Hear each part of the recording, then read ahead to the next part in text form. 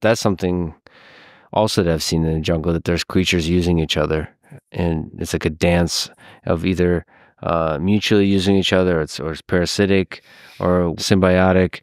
It's interesting. Like there's a medicinal plant you grabbed that was full of ants Yeah. that were like trying to murder you by biting. But they were defending the plant that they were using for whatever purpose. But there's a clear dance there of the ants using the plant, and the plant existing there for other applications and other use for humans. And there's that kind of circle of life happening. But the ants were a defense so the plant didn't have its own defense mechanism. The ants, the army of ants, was there to protect the plant. Mm-hmm. And did you actually, when you remember we put our backpacks down at that one spot and it was like the ants got on your backpack and I said, oh shit, this is that tree. Did you actually get bitten by one of those? Because they're incredibly painful.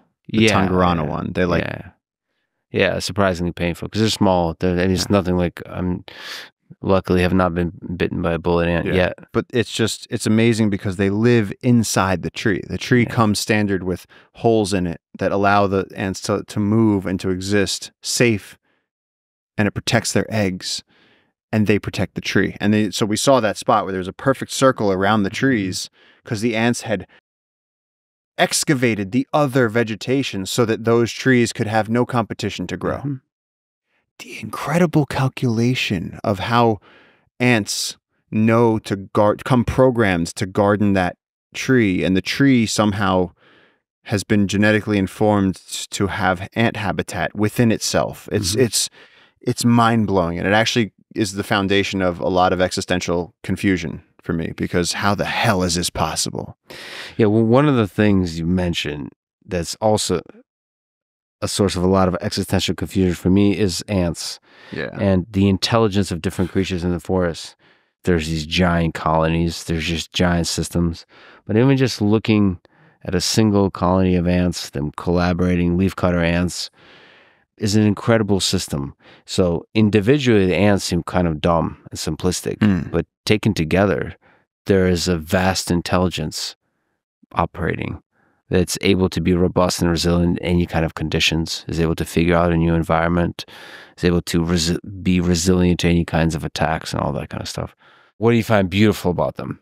Like, as you said, just leafcutter ants in this jungle. Yeah. That's forgetting all the other hundreds of species of ants that are in this jungle. But just the leafcutters apparently digest roughly 17% of the total biomass of the forest. Everything, all these giant trees, all that leaf litter, 17% of that, almost a fifth of this forest cycles through leafcutter ant colonies. So they're constantly regenerating the forest. They're a huge source of the driver of this ecosystem. And so to me, when you see them working, it's, again, like I said, you see your friends as you go through the jungle. You see all the kapok tree, you see kinea tree.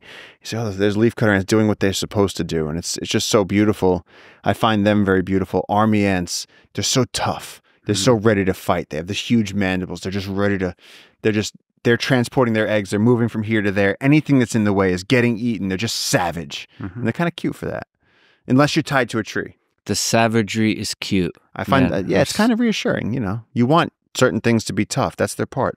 Oh, that everybody plays a part in the entirety of the nature mechanism. Yeah, the powerful play. But